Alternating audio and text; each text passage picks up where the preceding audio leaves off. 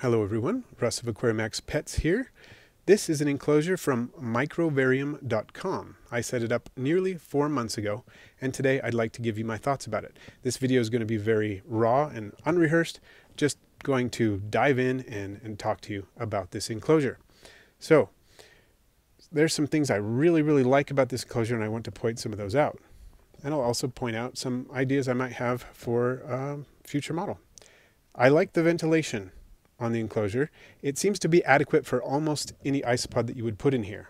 Might not be adequate for some of those that require a lot of ventilation, but many of those are very large isopods that you wouldn't put in a small enclosure like this. Anyway, for most species, this is perfectly adequate.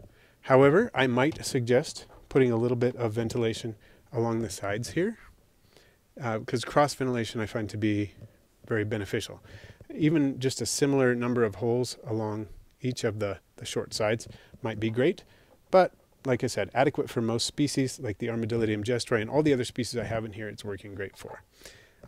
Another thing I love about it is that the lid opens so easily. Some similar acrylic enclosures have very tight lids. This one's easy to get off and on, but it is pretty secure when it's shut. Something else I like about this enclosure is that when it comes with very good instructions and a template for setting it up. It tells you where to put everything, and there's a lot of logic behind that. It comes with a compressed piece of sphagnum moss that expands when you hydrate it, and a paper template to show where to put the hydration station, about the proportionate size of the hydration station, put it on one side and so on. And then it has enough substrate here that it's perfectly adequate for this size of enclosure. And I like this substrate. One thing I really love about it is that there was not a mold bloom. Now, I can't guarantee that's not going to happen with every enclosure, but many substrates do have kind of a mold bloom when you first put them in the enclosure, and I did not detect one at all with this substrate, which is great. You don't really want to have isopods in an enclosure during the mold bloom. Ideally, you want just springtails in there. Now, the instructions said to add springtails, which of course I would have done whether or not the instructions said to do that, and I added springtails right away. You can probably see some if I just kind of disturb the moss a little bit here. You'll be able to see some of the springtails moving around. There's a pretty healthy population of springtails in the hydration station. Now, in the instructions, it also said to put the moss all the way down to the bottom. So there is essentially no base substrate here, just moss all the way down. Some of it, of course, kind of just mixed in with the moss a little bit. Inevitably, that will happen to some degree with the isopods moving around and whatnot, and with the enclosure being moved. But in general, moss goes all the way down, which I like as well. Now, another thing that I like about the enclosure, it comes with decor. It came with these cork bark pieces, which are various sizes and shapes. And we'll take a look at these in just a minute. And it also came with this. In each kit, there's some kind of botanically based feeding platform surface. That's what this is here. That's where I always put the food. It's really good to keep the food off of the substrate, because even if the substrate's not all that wet, it can mold, or it can just sort of fall down into the substrate, and that can cause issues as well. So in order to provide a good feeding surface for the isopods and to prevent the problems like I just mentioned, each kit comes with a surface like this. It might not look exactly like this, but it's some kind of feeding platform that is a plant-based item of some sort. Really like that. The isopods come out here and feed on this. The springtails come out and eat the leftovers. You can see a springtail or two running around on there as well. Oh, and there's an Armadillidium gestroi in the background. So those are some things I really love about this kit. The fact that it's also very clear, easy to see, fairly portable. I keep this generally in my office, and I brought it home for the holidays, and it was very easy to do because it's so small. Now, it would be lovely to have maybe different sizes, because, like I said, this size wouldn't really work for really large isopods. But it works great for a small number. Now, I did kind of an experiment with my microvarium, and you can look at the original video when I populated this kit if you would like to. You can see which species I put in it. I'll put a link to that video here. But I put a mix of species, but only one individual of each species, because I did not want breeding in here. I endeavored to either put very young individuals or individuals that were clearly male, so that we didn't have any breeding at all.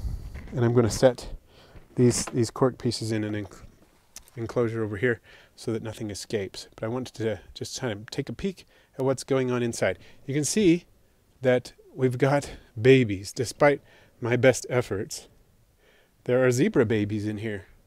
Not what I expected to see, because the zebra that I put in here was very, very young indeed when I put it in. Almost the size of one of these babies. Well, it was bigger than that, but it wasn't a big one.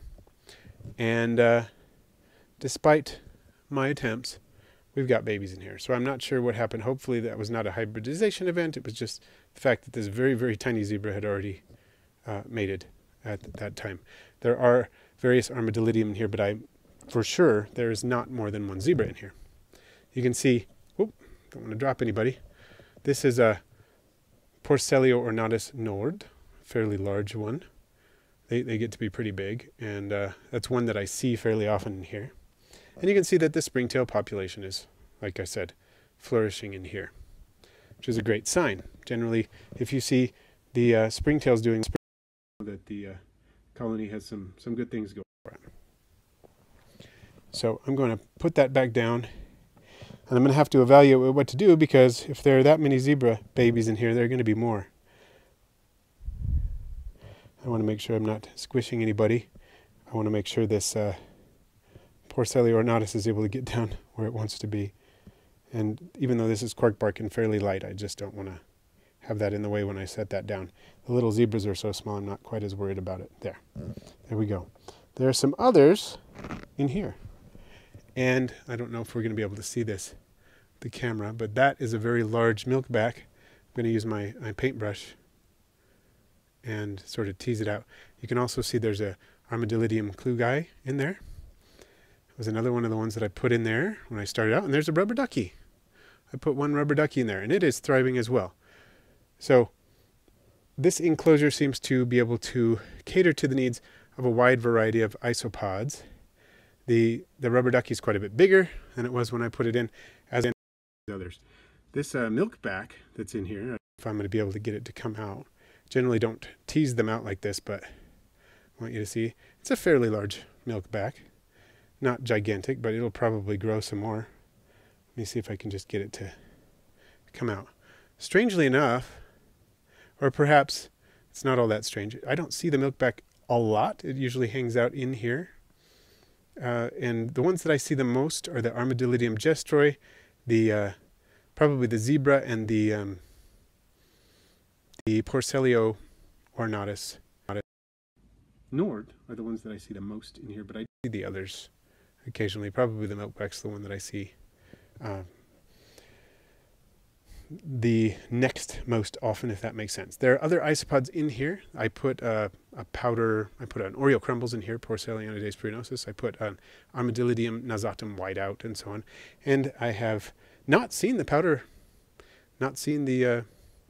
blue, or not the powder blue, but the Oreo crumbles since I set up this enclosure, which is interesting because they're usually pretty active. So I'm not sure if it didn't make it or what's going on there, but I have not seen it in there.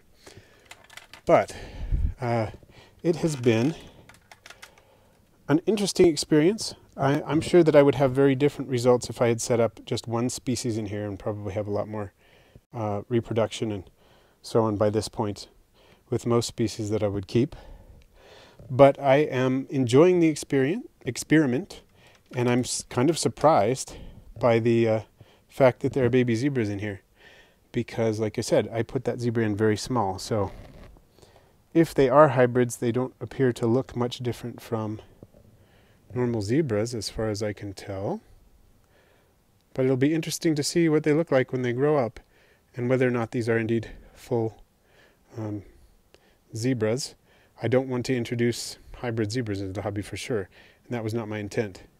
Like I said, I wanted to make sure that there wasn't reproduction. But life will find a way. So thank you for joining me today. I really appreciate Martin sending this microvarium. I'll look forward to seeing how things progress in the microvarium. And if you want to check it out, I'll put a link in the description to microvarium.com. I want to give a shout out to all my patrons. Thank you for all you do for helping make this channel what it is. for allowing me to provide lots of information of various types to you, for allowing me to improve my equipment and opportunities for seeking out information and providing it to you. If you want to help out for as little as $1 a month, please click the link at the end of the video or in the description.